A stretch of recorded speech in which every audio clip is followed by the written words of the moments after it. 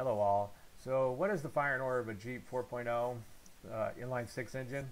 Well, the firing order is 153624. And if you look directly at the front of the engine, you'll see the cylinders. They'll just go backwards. 1, 2, 3, 4, 5, 6.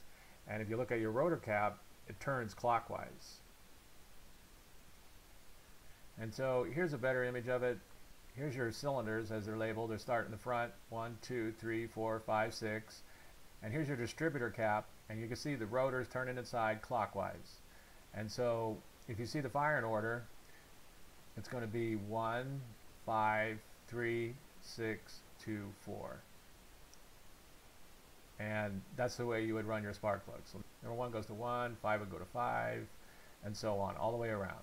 So once again, the Jeep firing order is 153624. Hopefully this helps you. If this does, please click like, please click subscribe, and have a good day.